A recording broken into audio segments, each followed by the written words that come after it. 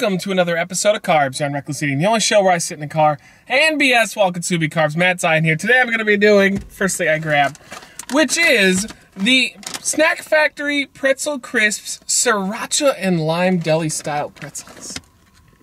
There you go. That's what they look like. Oh god. Sun glare. Oh, there we go. I battled the sun glare and I won.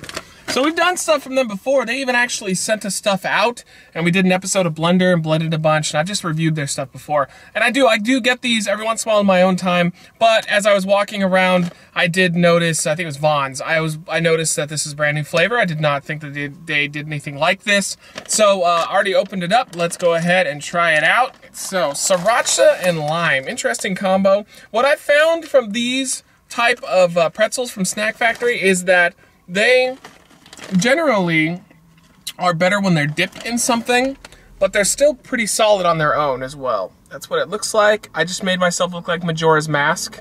Hey, listen! Alright, let's try it out.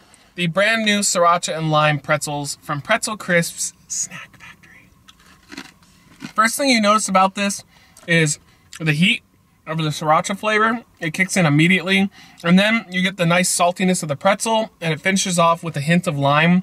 This is really decent, even without stacking stuff on, which they're not making. They have no illusions. I don't know, what's that saying? Make no illusions. They show you right there that this is supposed to be stacked with something dipped or otherwise modified. But even by itself, it is just, it's really, really good. The spice isn't too much at all. In no way, shape, or form. It's not overwhelming. Same with the lime. The lime is just not an overwhelming flavor. Everything just works together.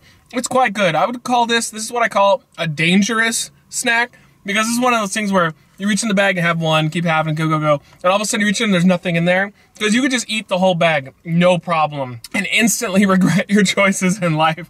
But it's so good. I like these a lot. I would give these a low 5. I think that they have one other flavor that I preferred over this. I can't remember exactly what it was. If it was like a buffalo style, I think is what it was. And that was the best one. But this is easily the second best flavor from this company. And I just know that they're super nice, super cool people because we worked with them in the past. So that's that, guys. I got these at Vaughn's, but I would say I also see these at Target. But just in general, this brand is at Target. I don't know if they have this flavor yet. But there you go. What are your thoughts on this bad boy? Have you ever tried these? Let me know in the comments down below. And that's that. Matt Zion here saying thank you for joining me. We'll see you on the next episode of Carbs.